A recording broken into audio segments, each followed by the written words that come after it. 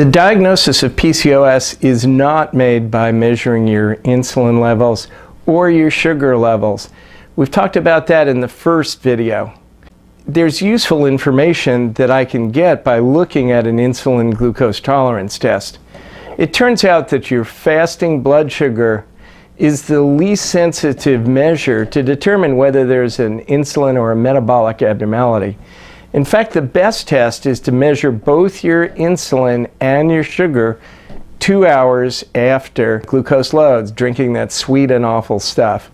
Turns out that a high ratio of insulin to glucose means that your pancreas and insulin is having to work harder to clear sugar from your bloodstream.